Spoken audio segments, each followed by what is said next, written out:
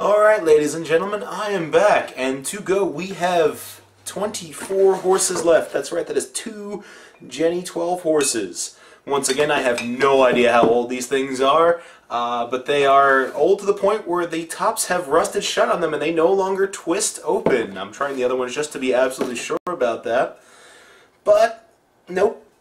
They no longer twist, but that's okay because I have a bottle opener and lots of patience. Alright, that cap was in a lot better condition than the first one. And I have my nice little filtering thing. I'm just going to take both at once. Kind of a badass. And just going to pour those in there, and we're going to take our time, and I will show you what 2 fucking bottles of this shit strain through. Yeah, there's... Once again, ladies and gentlemen, take a look at all that happy... Oh, let's see if we can get you a little bit better. All that happy crud floating in there. And I'm going to go ahead and I'm going to get this in there. Get good old bottle number 2 going. You know, a little bit of happiness, a little bit of the flow, if you will. Back in there, and I will have, in short order, a coffee pot full of Jenny 12 horse, which may or may not taste like chocolate milk. I'm assuming, you know what, I'm going to take a sip of it just to be sure. It still has that fucking same awful smell as the first one did. Yeah, it should still taste like chocolate milk. Like, not good chocolate milk either. Not quite right. Like, the flavor's not chocolate milk, but the aftertaste is definitely, like, 6,000 fucking god times chocolatey.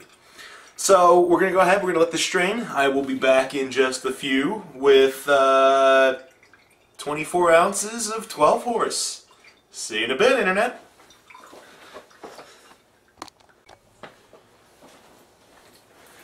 Alright, ladies and gentlemen, I am back, and the Jenny 12 horse is still straining. It's been sitting like this for about maybe 10 to 15 minutes now, and there's still about 1/4 of an inch worth of water in the filter here, just kind of taking its time. I guess the crud has kind of cleared it up, but I don't want to squeeze it out like it did last, only so I can give you an accurate representation of what exactly is inside of this thing. I'm going to dismount the camera off the tripod, and I'm going to bring it over here, obviously as I can't kind of lift it up and tilt it to show it to the camera, just so you can get an idea of exactly the kind of filth that is sitting inside of these 12 horses. Now, once again, the cores did seem like they were a lot clearer, like they were a lot nicer.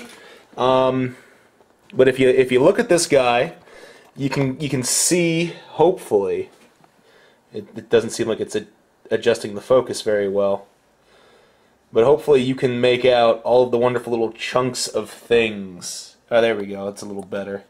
That are just kind of in there, floating around, nesting, if you will. But that is the Jenny 12 horse still distilling.